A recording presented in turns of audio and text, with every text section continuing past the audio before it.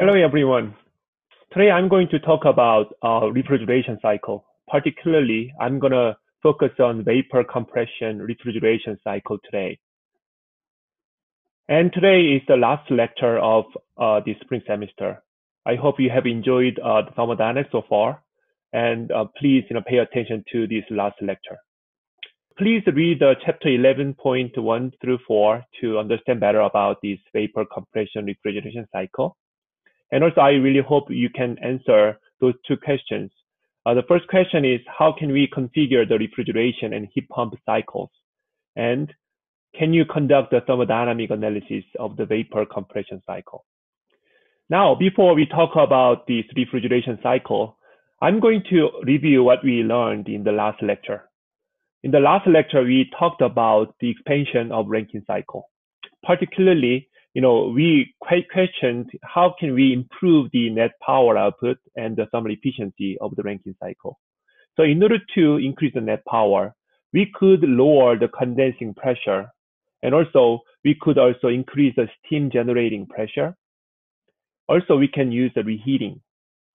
By doing all these kind of possible approaches, we can expand the area of the Rankine cycle surrounded by four processes. Then how can you improve the thermal efficiency? In order to improve the thermal efficiency, we could use regeneration by using a feed water heater. So many times in realistic steam power plant, we use several feed water heaters to preheat the water before it goes to a boiler. Then we can save certain fuel or the energy that we have to input to the boiler or steam generator. And by this amount, we could improve the thermal efficiency. These days, as a contemporary power plant concept, we many times use combined cycle, which combines the gas power cycles and steam Rankine cycle. Or we also can use cogeneration concept, which combines the power generation and heat generation to benefit most out of the steam generation. It's used for power generation and certain use of the heat. So far, we have focused on heat engines. So depending on what kind of working fluids we use, either by using gas or by using vapor, we talked about gas power cycles and also vapor power cycles. But all of them are based on a heat engine concept. Okay, so what it means is, okay, we get certain heat from hot reservoir to the cycle, and this cycle can do certain net work out. And after we do certain work, the remaining heat should be rejected to a cold reservoir. So that is schematic diagram of general heat engines that we can understand. So always we have the most amount of heat input from the hot reservoir, and part of it is being used as a work, and part of it is being wasted as a heat rejection. Now, what you have to ask is that, in general, can you really reverse this heat engine to make use of kind of almost same kind concept of cycle for something else? So what I mean by reversing the heat engine is like that. Can you really take out certain heat from the cold reservoir to a cycle?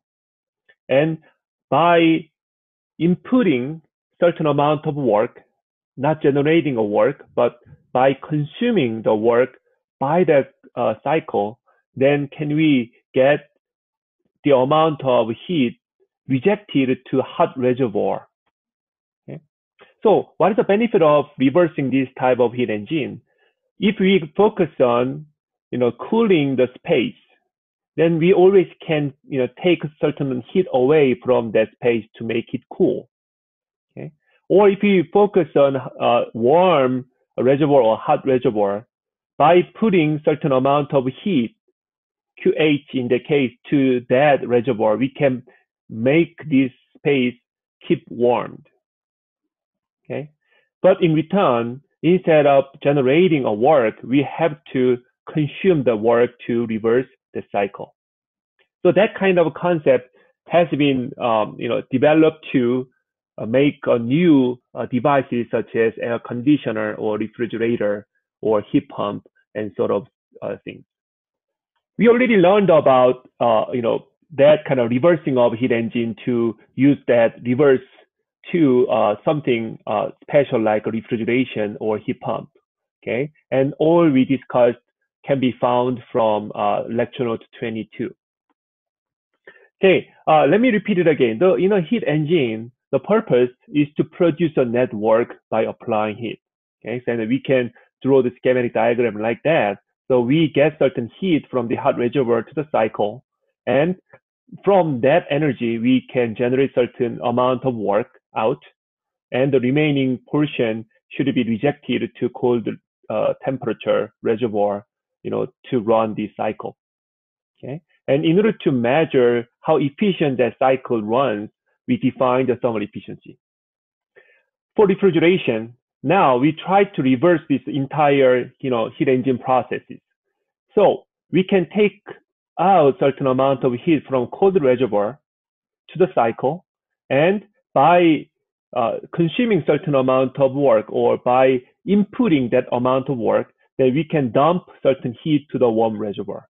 In that case, our focus is not, how much work we can generate, but how much heat we can take away from the cold space to refrigerate, to make a refrigerator, to make it cool.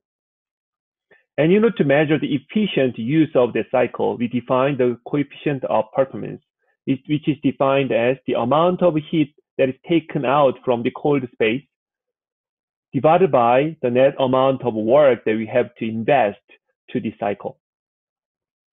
Exactly the same cycle can be used to the different field of area if we focus on the warm heated space. So the purpose of and that kind of cycle, that kind of device is called as a heat pump. And the purpose of a heat pump is to supply heat into a warm medium by applying the work.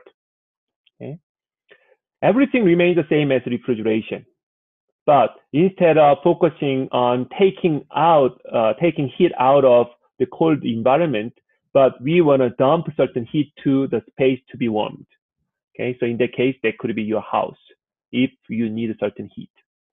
The measure of evaluating the efficient use of that kind of heat pump concept is defined basically based on the coefficient of performance for heat pump. So that is what we learned in the lecture note 22. So now let's narrow down specific type of a cycle that we can make use of for refrigeration or heat pump. And the idea is vapor, starting from the vapor power cycle. Okay, so let's think about how we learned about the vapor power cycle. So in the case, Rankine cycle. So in order to run the Rankine cycle, we need 4 components. One is a pump and boiler and steam turbine and a condenser. And we could draw the TS diagram right like this. Okay. Again, now our question then is, can you really reverse this vapor power cycle? Okay. So in order to reverse the vapor power cycle, all components should be reversed as well. So condenser should be replaced by the evaporator. Okay. And turbine or certain device that expands should be replaced by the compressor. Okay. And a boiler, which is quite kind type of heat exchanger that gets heat to the cycle, should be replaced by another heat exchanger that should reject heat to the outside. And pump can be replaced by something that expands the working fluid. Okay.